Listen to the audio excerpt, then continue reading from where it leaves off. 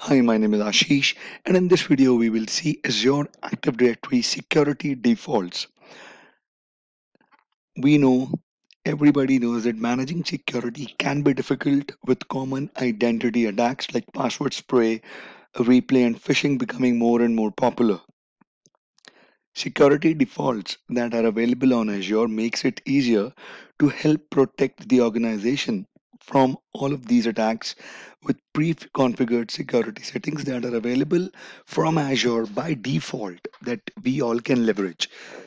So let me just quickly log on to the portal and take it from there.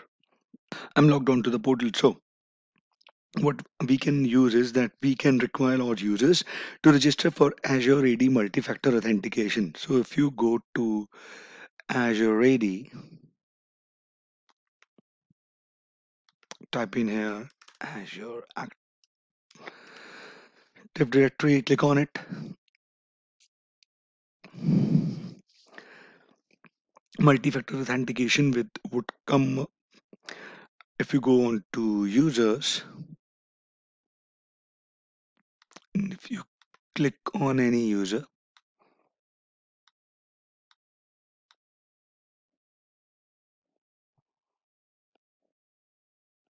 authentication methods, require re-register MFA, revoke MFA. So I've already set up the multi-factor authentication for all of these users. You can do it. You can click on this and then you can log in with your existing ID to set up multi-factor authentication. All right, and then you can so this is the one point. These are security default features that are available to you. For some of the features you may require as your pre-1, premium pre-1 or premium P2 license type, but some of them are readily available.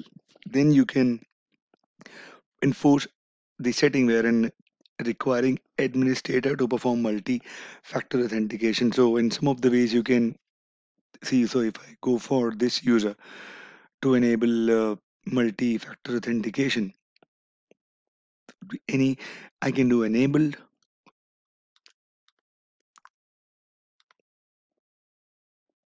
then I can click on manage user settings. Required selected users to provide contact method, again deleting all existing app passwords, restore multi-factor authentication. Then I can do these settings and click on it, and then I can deploy how are these users would be able to log in after I enable multi-factor authentication. That is a separate process altogether, right? So like let's say if you want to go to your default directory and you click on properties,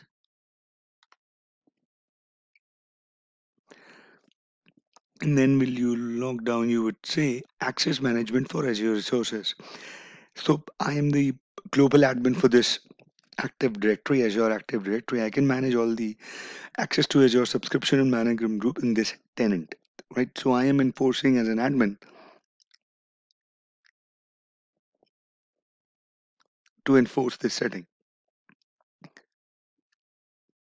And this availability, Microsoft from the backend is making security defaults available to everyone. The goal is to ensure that all organizations have a basic level of security enabled at no extra cost. So if you would purchase security softwares outside of Microsoft, you may have to pay per user or per on the per license basis. But Microsoft is making available some of these settings by default without any of us paying extra cost, right? So there are methods to enable conditional access, right? So for whom the conditional access would be favorable? So if you are an organization currently using conditional access policies to bring signals together to make decisions and enforce organizational policies, then you can use it. Or you can, some of the policies would enforce on your directory level that would force all the users in our tenant to register for multi-factor authentication in the form of the Azure AD multi-factor authentication. So initially users would have 14 days to register for Azure AD multi-factor authentication by using the Microsoft Authenticator app, and after the 14 days have passed, the user won't be able to sign in until registration is completed. And then we all can enable the setting wherein to protect the privilege actions. Like some of the organizations use a variety of Azure services, which may be managed through Azure Resource Manager API. So some of the organization admin would do all the things from the Azure portal. Some would use Azure PowerShell. Some would use Azure CLI. So we can use Azure Resource Manager to manage the services in a highly privileged action. So Azure Resources Manager can alter tenant-wide configurations such as service settings and subscription billing setting, right? So I can grant particular people particular level of access to only manage and take care of certain things that would not be available to each and every user. I can grant few people the billing access. I can grant few people the virtual machine access only to restart that particular virtual machine, right? So after we enable security defaults in the tenant, any user who is accessing the Azure portal or the PowerShell or the CLI will need to complete additional authentication. So this policies applies to all the users who are accessing Azure Resource Manager, whether they are the administrator or user. And as far as the authentication methods are concerned, we can send the notification through the mobile app. We can verification code from the mobile app or the hardware token. We can do the additional layer of security by sending a text message or a phone call, right? And then there is a thing called conditional access that we can use to configure the policy similar to security defaults. But the conditional access provide us with more granularity, including user exclusions which are not available in security defaults. So that is the extra layer of security that you can apply other than using the security default. So the question comes up, how do we enable security defaults, right? So first you will have to log on to the portal, and then you would go to, so let me start from the beginning. So first you will log on to the portal, then you will go to the Azure Active Directory, then you would click on properties. Now you will click on manage security defaults.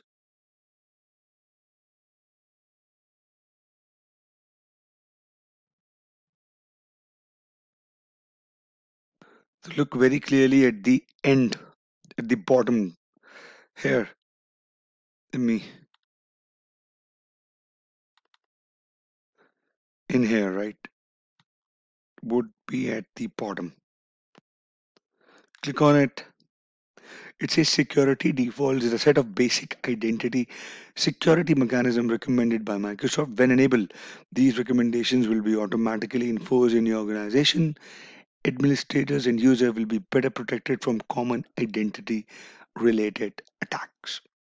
If you click on yes, you click on save.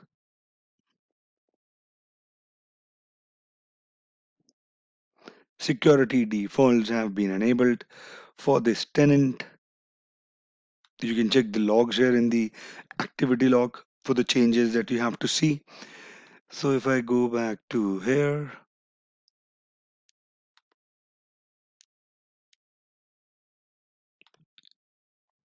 you can set it to no as well. And if you want to read more about it, please go on to the Microsoft documentation.